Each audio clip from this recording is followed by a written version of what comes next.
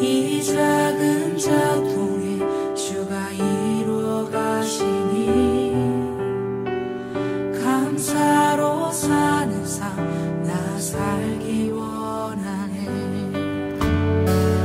내 삶의 시간 속에 주 일하시네.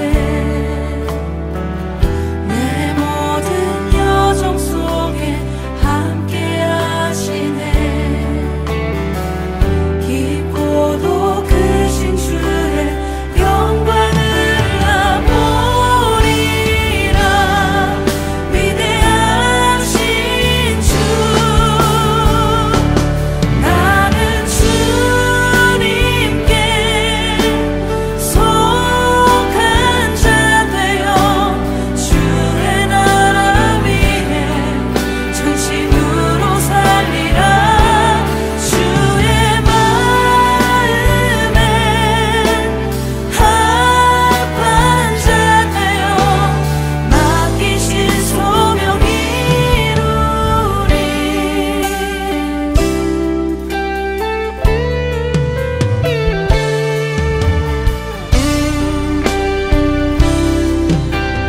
이 땅에 내 삶이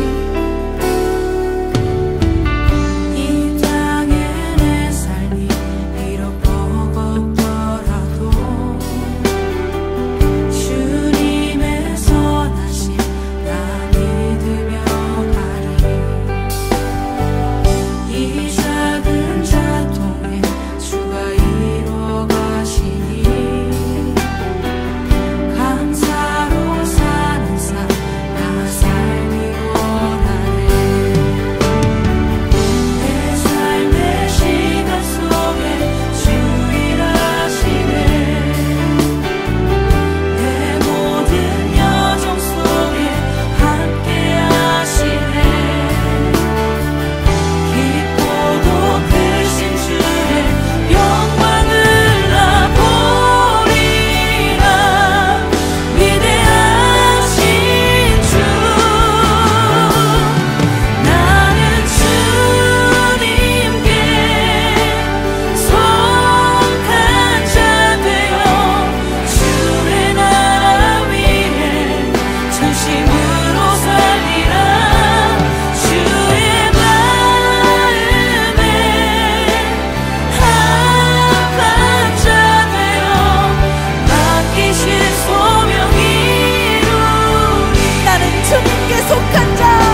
나는 주님께 속한 자 되어 주의 나라 위에 전심으로 살리라. 주의 마음에 합한 자 되어 맡기신 소명 이 시간 기도하기를 원합니다. 주님, 그렇습니다. 나의 존재가 세상에 속한 자가 아니라 하나님께 속한 자임을 믿습니다. 주님, 오늘도 내게 맡겨진 일